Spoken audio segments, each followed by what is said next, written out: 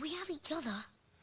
And we're kind of the same, you and me. We're not the same. Of course we are. Because you're special, and I'm special. We're not special! Don't you get it? We'll never be one of them. We're freaks. You're not special, Boot. It's just something your mother tells you to make you feel better about yourself because you came out wrong!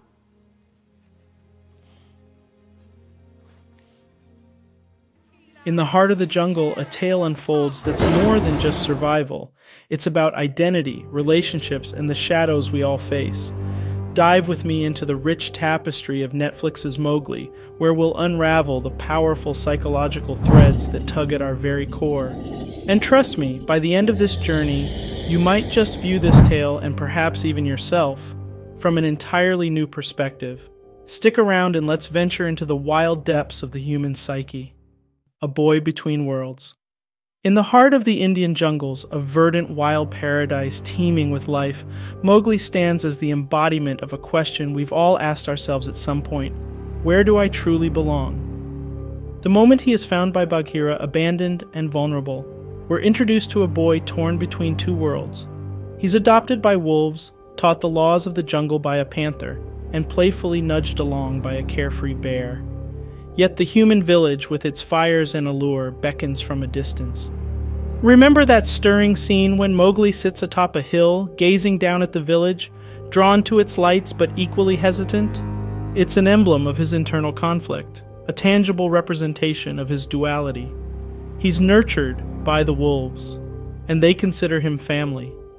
Yet the cunning, villainous Shere Khan never lets him forget his human origins, constantly emphasizing his difference. "You're not one of them," the tiger's menacing voice reminds him, echoing the sentiments that sometimes the world outside whispers in our ears. Every interaction, every challenge he faces, emphasizes this dance between identities. The bewilderment in his eyes when he encounters the human village, trying to fit into their ways but feeling out of place, is relatable. Who hasn't felt the pang of being an outsider at some point? The moment when Mowgli crafts tools to fetch honey for Baloo, or when he decides to confront Shere Khan using the red flower fire, showcases that he's leveraging both his worlds, the teachings of the jungle and the inherent instincts of his human lineage. This push and pull, the yearning for acceptance from both the animal kingdom and humanity, underscores Mowgli's journey throughout the film. It's a journey many of us undertake in different shades as we navigate the terrains of societal expectations, familial obligations, and our own burgeoning identities. Through Mowgli's eyes, we're reminded of our own moments of uncertainty, of standing at crossroads, and of the deep-seated desire to find our place in the grand scheme of things. A vulnerable protagonist. In the intricate tapestry of Mowgli, vulnerability is woven deep into the fabric of our young protagonist. From his first stumbling steps in the jungle, seeking shelter from the dangers lurking in the shadows, Mowgli's raw innocence leaps off the screen. Recall the heart-wrenching scene where Mowgli, newly separated from his human family, trembles amidst the vastness of the jungle. Or the time he faces the Council of Wolves, trying to earn his place while displaying his skills, his hope evident in those earnest eyes, looking up, seeking approval. Then there's the powerful scene where he's captured by the village men, showcasing his utter vulnerability juxtaposed against the world of men he doesn't fully understand. These moments do more than just tug at our heartstrings. They transport us back to our own days of innocence, days when the weight of the world seemed too much, when we felt lost in the labyrinth of life, clinging to hope. Each scrape Mowgli gets into, each tear he sheds, each echoing howl he sends into the vastness resonates with the viewer. For in his wide-eyed wonder, his fear, his determination, we see our younger selves, the child navigating the overwhelming, beautiful, and sometimes cruel maze called life. Mowgli is more than a protagonist. He's the embodiment of our vulnerabilities, hopes, and cherished dreams from days gone by. The power of relationships. Relationships serve as the cornerstone of Mowgli's journey. Dive deeper. and you'll find that the narrative intricately weaves the tale of a boy discovering the world and himself through these connections. Remember the heartwarming moments when Raksha, the she-wolf, fiercely defends Mowgli as one of her own against the skeptic stares of the wolf pack? Her maternal love stands as a testament to the fact that true relationships transcend blood. Now think about Bagheera, the panther. His role is not just that of a protector, but a mentor. Recall their nocturnal lessons where Bagheera teaches Mowgli the ways of the jungle, emphasizing on the importance of stealth and wit, imparting wisdom from his years. It's akin to a teacher or a wise elder guiding us through our formative years. Then there's Baloo, the carefree bear, whose antics and jovial nature provide much-needed levity in Mowgli's life. Who can forget their playful swims or the lessons on the bare necessities? But beneath that playful exterior lies a deep bond of friendship, reminiscent of that one friend who, despite all odds, always has our back. Mowgli's relationships in the jungle reflect our own human bonds, highlighting the roles people play at different stages of our lives. These relationships are not just threads that connect Mowgli's tale. They resonate with us because they represent the ties that bind, shape, and uplift us through life's journey. Facing the shadows, Shere Khan. Shere Khan is not merely a character, he's an emotion, a chilling presence that keeps us on our toes. His sheer dominance and predatory nature represent every obstacle, every challenge we face in our journey of life. But it's not just the physical threat he presents. It's his relentless pursuit, his very presence, and the psychological warfare he wages that stands out. Recall the moments where he taunts Mowgli about his origins, highlighting his differences from the other wolves, undermining his sense of belonging. This is not just a predator hunting its prey, but a symbol of the insecurities that gnaw at us, making us question our self-worth. Remember the chilling scene at the watering hole during the drought, where all animals, including Shere Khan, come together under a truce? Even in such peaceful settings, the threat of Shere Khan lingers. His scars, both physical and emotional, serve as a testament to the wounds life inflicts upon us. These scars make him bitter, resentful, and vengeful. Every encounter with Shere Khan pushes Mowgli to confront not just the tiger, but his own internalized fears and insecurities. It's a dance of fire and shadows, a game of cat and mouse, reminding us of our personal confrontations with our deep-seated anxieties and how they mold our path forward. Mowgli's transformation from child to legend. Mowgli's journey is not just about physical growth, it's a profound emotional and psychological odyssey. Remember the tender-hearted child who was found by Bagheera, his naive fascination with the world. Contrast this with the assertive young man who eventually confronts Shere Khan, understanding the brute force of the jungle while also recognizing its fragile balance. One of the most riveting sequences is Mowgli's time in the human village. As he grapples with the tools of men, the fire, and the societal constructs, he's caught in a whirlwind of emotions. There's a scene where he wears human clothes and looks into a mirror, a striking visual metaphor for self-reflection. He doesn't just see a boy, he sees a mosaic of his wolf family, his mentors Bagheera and Baloo, and his challenges. Then there's the heart-wrenching moment of his capture.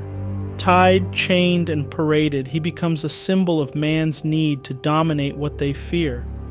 But even in captivity, his spirit remains unbroken. This resilience, this metamorphosis from a vulnerable child to a beacon of hope and strength for the jungle's inhabitants is nothing short of awe-inspiring.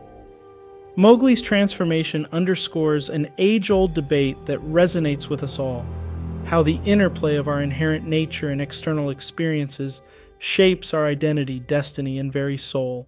The test of morality, navigating life's ethical labyrinth. Within the dense foliage of Mowgli's jungle lies not just the physical dangers, but intricate moral labyrinths. One of the most compelling illustrations of this is when Mowgli finds himself caught between the laws of the jungle and the ways of the humans. Remember when he uses fire, the red flower, against Shere Khan? It's not just a weapon, it's a manifestation of human power, control, and civilization. And yet, in wielding it, Mowgli is seen betraying the very jungle ethos he grew up with. In another poignant scene, Mowgli confronts the harsh reality of hunting. The jungle law decrees it for survival, but when he witnesses the hunter's prideful kill of Boot, his albino wolf friend, it's not about survival, but dominance and trophy. This shatters his earlier, simpler understanding of the circle of life. The jungle, which once seemed just wild and free, reveals its intricate moralities.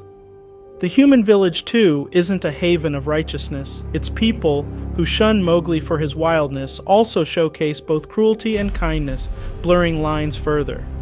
These episodes thrust Mowgli into a cauldron of ethical dilemmas. Much like the quandaries we face in our lives, his journey is a powerful mirror, reflecting our own struggles in distinguishing right from wrong, and making choices that resonate with our inner truth amidst a world of grays.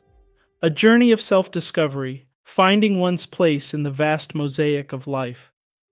As we navigate through the thickets and clearings of Mowgli's journey, it becomes apparent that his quest is universal. Mowgli, born of man but raised by wolves, undergoes a deeply personal odyssey. The poignant scene where he encounters the human village for the first time, gazing upon beings like himself yet feeling more foreign than ever, underscores the universal quest for belonging. That raw emotion, that deep yearning to fit in, to find a tribe, is something we've all felt in some phase of our lives. The loss of his dear friend Boot is more than a tragic moment. It becomes a turning point, urging him to reflect upon who he truly is. Is he the Mowgli of the jungle or the man-cub of the village? This internal tussle reflects our own moments of introspection when we grapple with our roles in various life scenarios. One of the most profound scenes in the narrative is when Mowgli decides to confront Shere Khan. This isn't just about facing an adversary, it's a symbol of confronting his past, his fears, and embracing his true identity. That pivotal moment of clarity, that fierce determination to be true to oneself, mirrors our own epiphanies when we embrace our unique identity amidst societal pressures. In essence, Mowgli's story reverberates the timeless theme of self-discovery. His voyage, rife with ups and downs, mirrors our own trek through life, in search of our true selves amidst the cacophony of external voices. What's in a name? The identity that defines and divides us. In the very essence of the name Mowgli, there's a duality that is palpable. On one hand, it signifies isolation. On the other, it exemplifies individuality. Within the dense canopy of the jungle, Mowgli stands out, much like a lone star in the vast night sky. But isn't that what all of us yearn for? To be distinguished, to carve a niche, to make a mark. Recall the scene where Mowgli is first introduced to the human village. The villagers murmur his name with a mix of intrigue and apprehension. It's not just a title, it's a narrative, a testament to his unique journey. This mirrors moments in our own lives when we felt the weight of a label or the power of a title, both binding and liberating us. Furthermore, when Mowgli confronts the humans and they recognize him as the wild boy, there's a profound realization. They see the name not as a mere label, but as a story, an identity, a legend in the making. This evokes feelings we've all had at some point, wanting our names to represent more than just a moniker, but an entire legacy. The essence of Mowgli is not just about the distinction of a name, it's a powerful reflection on identity, on the struggle of being unique yet yearning for belonging, much like our own journey through life's vast tapestry.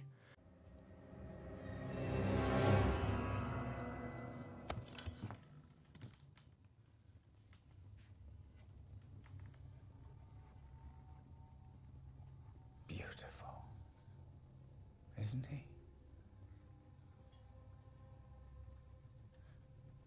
My first albino.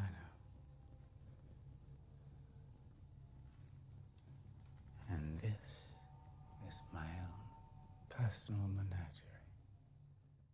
In the vast expanse of the jungle and the intricacies of Mowgli's journey, we find reflections of our own lives. From confronting our deepest fears to celebrating the beauty of relationships, understanding the nuances of morality, and embracing the power of resilience, each scene serves as a chapter in the grand tapestry of human experience. As our odyssey with Mowgli comes to a close, let's carry forward these lessons and stories into our own lives. If this narrative resonated with you, do support us. Hit that like button, drop a comment with your thoughts, and subscribe. Thank you for staying with us to the end on the first part of this two-part edition on this topic. See you in the next video on Plaid Chronicles.